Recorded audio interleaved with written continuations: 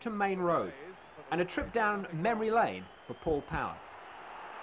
And Suckling's hesitated, Adams setting up the chance, and the goal is from Adrian Heath. Perry Suckling, who had what he described as the worst game of his short league career last Saturday at Arsenal, found himself in no man's land then. He started to come, and then realised he'd made a mistake, an error of judgment, a good early cross from Adams, and swept in by Heath. A match that's been full of incident, and more to come.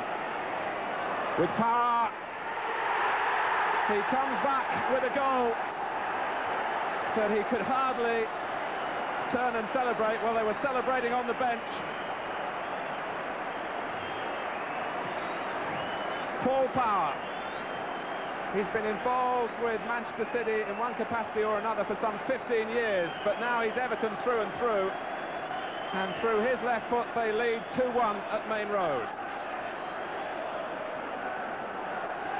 And Suckling fell late, and it brushed his hands on the way in. We've had so many opportunities to strike at goal today, Kevin Sheedy. He is Everton's top scorer, and Sharp played onside by McCarthy. Unselfishly delivered for Heath, and that wraps it up. And that really is the essence of Everton. They force you into mistakes,